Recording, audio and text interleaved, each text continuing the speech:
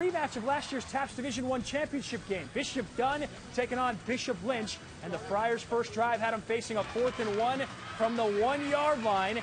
They're going for it, and Jarek Broussard makes them glad they did.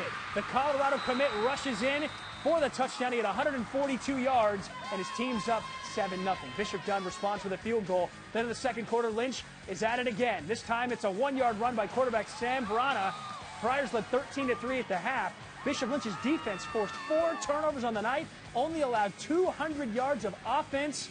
The Friars turned the game into a blowout in the second half. Lynch wins big, 51-10.